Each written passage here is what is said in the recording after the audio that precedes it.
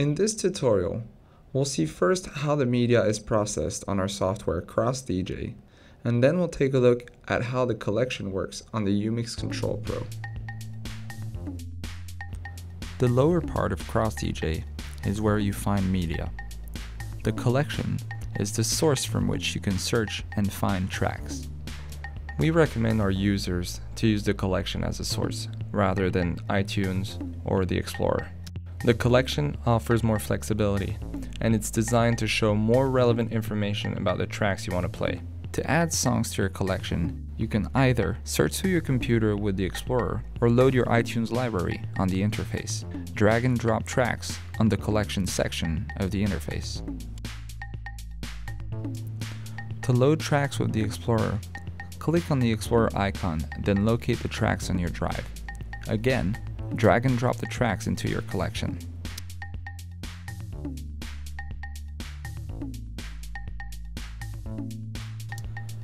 Once this operation is completed, you can analyze the tracks in your collection. CrossDJ calculates precisely the BPM of song, which makes mixing beats really easy thanks to the Sync tab on your controller. To analyze a track, right-click on the track and select in the menu Analyze Media, then Peak and BPM. You see the track is being analyzed on the percentage count on your media list. Once the analysis is completed, the BPM of the track will appear. We recommend you do this for all the tracks you want to mix. You can also import a single file or a folder to your collection.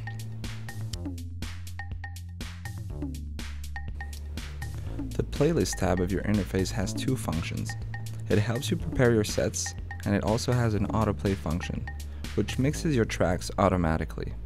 To add tracks to playlist, you can either drag and drop your media, or right-click on the track and select Add to Playlist in the menu.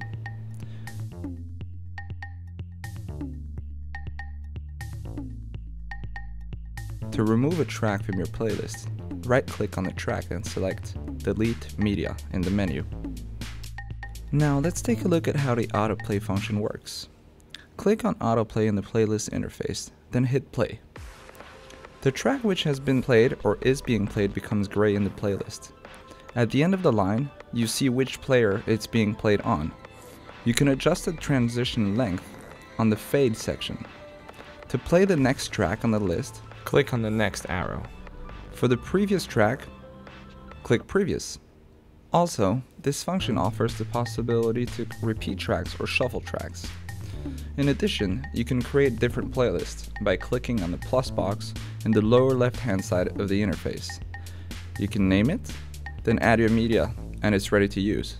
To remove a playlist, click on the minus box.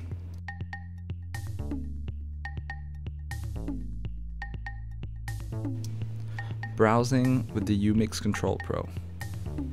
To browse from your collection, simply scroll down the list of tracks using the Browse knob. For a fast scroll, press Shift at the same time. You'll then be skipping every 10 songs. Once you've found the track you wish to play, click on either Load A or Load B, according to which player you want to assign the music to. As a security feature for your mix, it is impossible to load a track while a player is currently playing. To deactivate this security, go to File, Preference, and in the General tab, unclick Security Mode. By default, you need to pause before you can load a track to a player. To search throughout your collection, our software has a search filter in the upper right side of the collection interface. Type the name of the song you want to find, and the filter will do the work. To navigate in the Explorer tab, you will also be using the Browse knob. Click on the knob to get to a subfolder.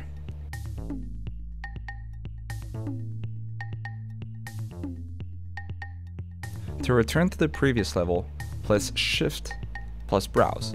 To show folder content, press Load B. To hide folder content, press Load A. Once you've found the track, click on either Load A or Load B, according to which player you want to assign it.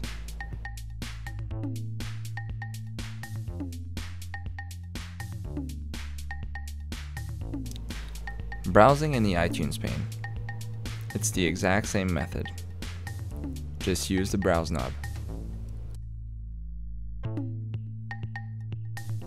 Again, for a fast scroll, press Shift and scroll.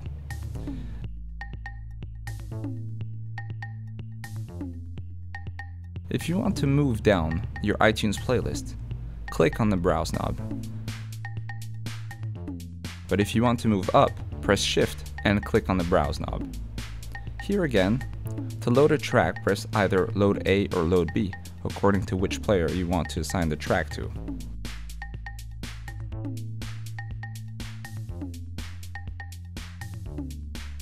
Finally, browsing from the Playlist tab is done in the same way as browsing from the iTunes tab.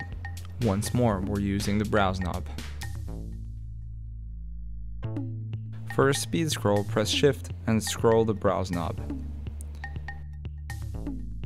To move to the next playlist, click on the knob. To move to the previous playlist, press Shift and click on the knob. Here again, to load a track, press Load A or Load B, according to which player you want to assign the track to.